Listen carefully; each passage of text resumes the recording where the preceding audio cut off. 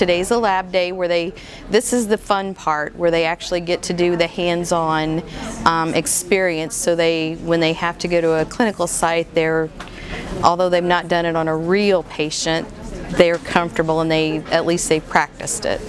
You know, it's incredibly important for me, at least. I'm a hands-on person. I have to be able to practice what I'm doing, so that I'm comfortable with what I'm going to have to do in the hospital starting in a few weeks.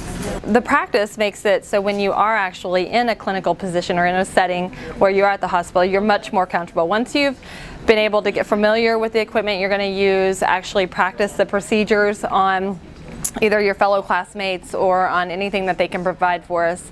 That way you're not so nervous with that first time. It's still initially a little nervous, but you've had experience, you know what to expect, you have an idea of what to expect, and you have an idea of all the proper procedures needed. I chose Lincoln Trail because it's probably about 3 minutes away from my house.